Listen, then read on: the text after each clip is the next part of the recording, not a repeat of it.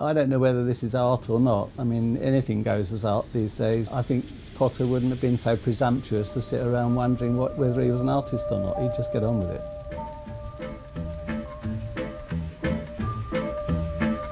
Walter Potter was an unexceptional country taxidermist in this little village called Bramber in Sussex, about 60 miles south of London. Quite quickly he cottoned on to this idea of setting up animals as though they were humans. So he created the rabbit school and the kitten's wedding and all those sorts of things. And of course the more of that sort of thing he did, the more famous his collection became.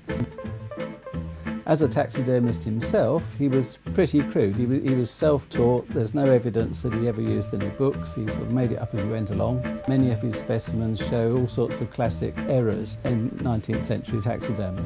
Nevertheless, his tableaux are still very famous, still amusing in the way that he intended, and fortunately are still with us. What he did was interesting and different, and his little museum became world famous. It's been on television, it's been visited by over 1 million people, despite being tiny and in a remote bit of Sussex.